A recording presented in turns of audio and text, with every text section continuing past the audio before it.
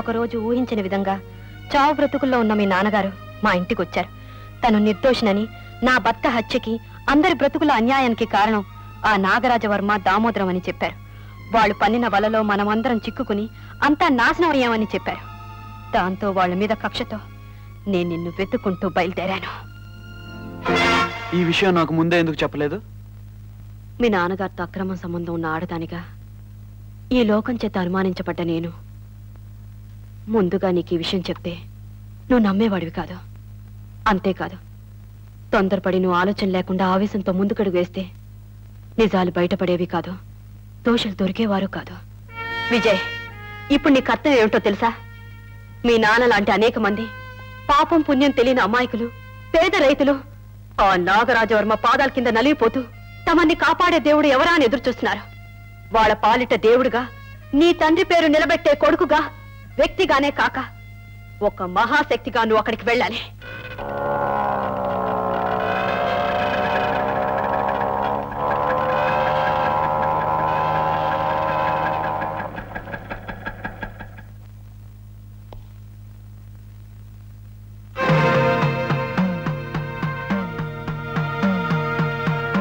గారి భార్య అరుణమ్మ గారు. రండి అండి అండి. పెద్దయ్య గారికి అరుణమ్మ గారు బతుకున్నాడు తెలిస్తే పెద్ద గొడవ అయిపోద్ది. ఈవిడ మన పల్లికొచ్చారని తెలిస్తే మనల్ని ప్రాణాలతో ఉంచరు.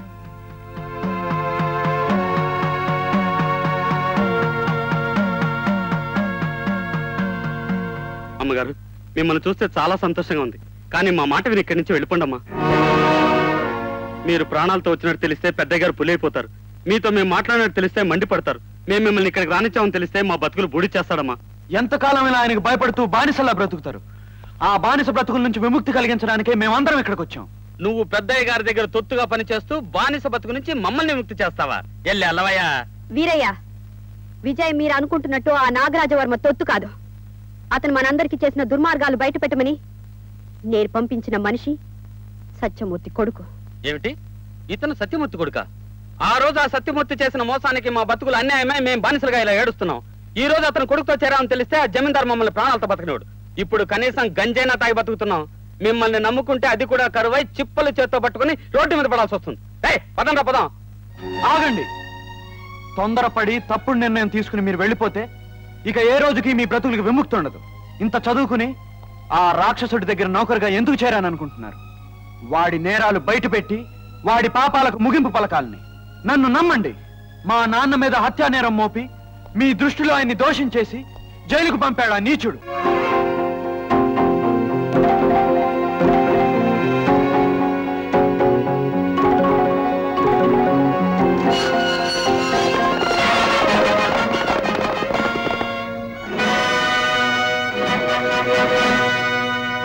ఎరా కోటిగా చాటుగా మా కోటనే దాటిపోవాలని చూచుచుంటివిరా? అసంభవం. మాకు నమ్మిన బంటువని నిన్ను అభిమానించాము. మా ఉప్పు పప్పు తిన్న నువ్వు ఏనాడు తప్పు చేయవు అని భావించాము. ఆ రుణాభాయిని చంపకుండా ఎందుకు వదిలిపెడితివిరా? అయ్యగారు, మీ అన్నం తిని మీకే ద్రోహం చేసేంత నీచుని కాను. నాకు తెలిసి ఈ దివాణానికి న్యాయమే చేశాను. ఈ దివాణం మాదిరా? నువ్వు మాకు చేసింది న్యాయమా? ఈ దివాణం చిన్నబాబు గారికి కూడా చెందుతుందిగా బాబు. అందుకే చిన్నమ్మ గారిని చంపకుండా వదిలి న్యాయమే చేశాను. ఓరి అష్టవక్ర నికృష్ట! చచ్చిపోయిన నా తమ్ముడి పేరు చెప్పి నువ్వు మాకు చేసిన ద్రోహాన్ని సమర్థించుకోచూచదవా? పెట్టేస్తాను ఇప్పుడే నీ బ్రతుక్కి ఫుల్ స్టాప్.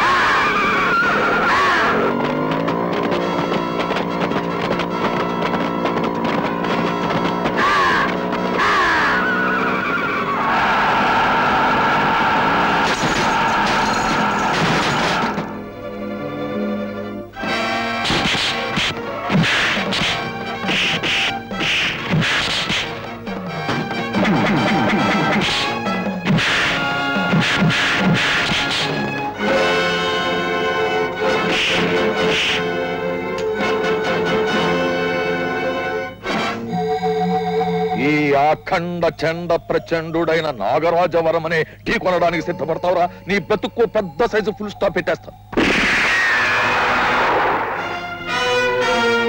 ఏమే పాప పాప అని ముద్దు చేసినందుకు మమ్మల్ని దెబ్బతీయదోటే పాపిష్టి పాప. అందరూ చేతుల్లో ఉన్న తుపాకీలు కింద పారేయండి. కన్న కూతురు కూడా ఎదురు తిరిగిందంటే నువ్వెంత నీచుడు అర్థమైందా నాగరాజు? నీలాంటి వాడు బ్రతకడం కంటే చావడమే మంచిది. నా చావు కర్మకాండల సంగతి అలా ఉంచు. నువ్వు ముందెక్కడి నుంచి బయట పడదలిచితివా లేక? పీకానంటే దెబ్బ, పైన కింద అబ్బా. ఇటు చూడు, ఇక్కడి నుంచి నేను వెళ్ళటమే కాదు, పులిలాంటి నిన్ను కూడా పిల్లిలా నా వెనక తీసుకువెళ్తాను. పద. ఒరే జమీందారు కొడక, నువ్వు వెంటనే రైతుల అగ్రిమెంట్ పత్రాలు తీసుకుని ఊళ్ళోకి రావాలి. ఆలస్యం చేసినా, తెలివితేటలు ఉపయోగించినా నీ బాబు బ్రతుక్కి ఫుల్ స్టాప్ పెట్టి శవాన్ని నీ ముందర పడేస్తాను. గుర్తుంచుకో.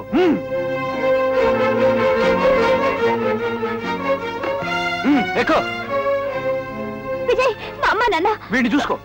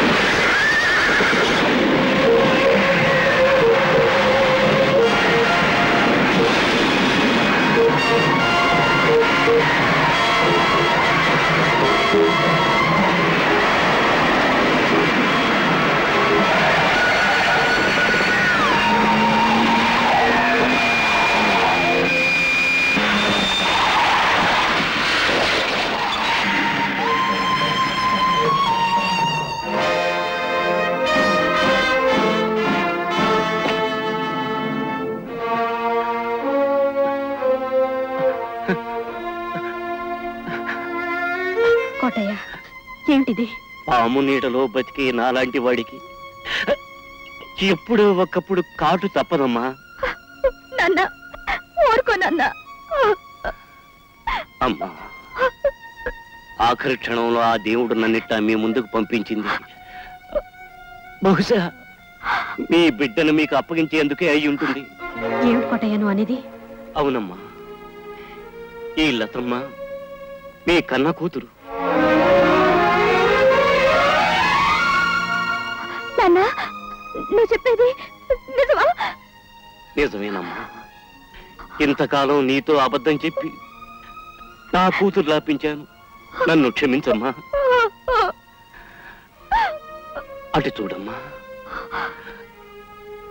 ఆ తల్లిని ఒక్కసారి అమ్మా అని పిలువమ్మా, పిలువు.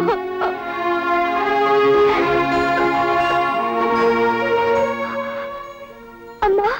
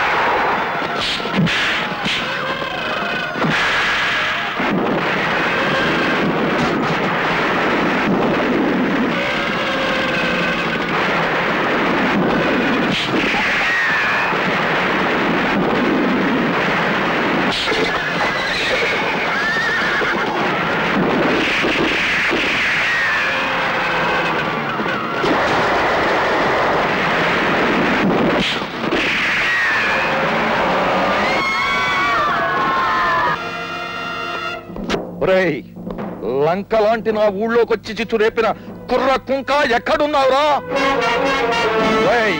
మర్యాదగా నా ముందుకొచ్చి లొంగిపోయిన చోని నీ గ్రామానికి పెద్దలు చేసి నాకు కుడిభుజముగా చేసుకుందు రా రా రమ్ము.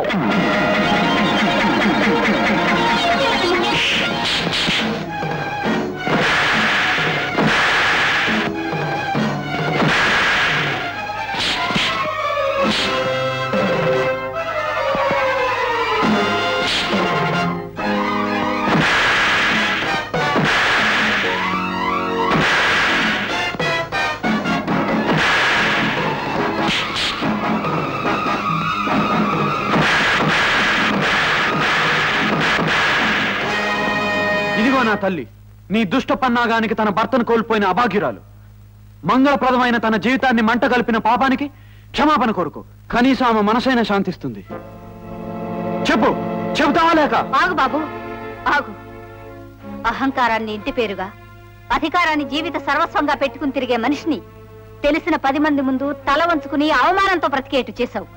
అదే ఇతనికి తగిన శాస్తి. నువ్వు ఊరుకో. ఈ అమాయక పేద రైతుల దొంగ పత్రాలు తీసుకొచ్చి వాళ్ళకి ఇచ్చేయి. నాన్న, ఇవిగో ఈ పత్రాలను పేదవాళ్ళకి ఇచ్చేయండి. చేసిన తప్పులకు అందరికీ క్షమాపణ చెప్పుకోండి. క్షమాపణ చెప్పాలా? నాగుబాములాంటి నాగరాజవర్మకు దెబ్బ తీయడమే గాని తినడం తెలియదురా. ఏ నాటికైనా అధికారం మాది, ఆజ్ఞాపించేది మేము. ఎన్నో ఏళ్లగా మీరందరూ నాకు బానిసలుగా తొత్తులుగా బ్రతుకుతూ ఉంటిరి, ఉంటున్నారు, ఉంటారు కూడా. వీల్లేదు నాగరాజు. ఈ రోజుతో ఈ పేదవాళ్ళ బానిసత్వం అంతం కావాలి. వాళ్ళ బ్రతుకుల్లో వెలుగులు నిండాలి. అక్కడితో నువ్వు ఆగకపోయావో నీ బ్రతుకు ఫుల్ స్టాప్ పెట్టేస్తాను. నాగరాజు, జీవితంలో మోసాలతో, అన్యాయాలతో, అవమానాలతో ఎన్నోసార్లు మరణించాను. ఈ రోజు మరోసారి మరణించి ఈ పేదవాళ్ళని బ్రతికేటట్టు చేస్తాను. ఆ కాగితాలు లేవు, ఇవ్వు.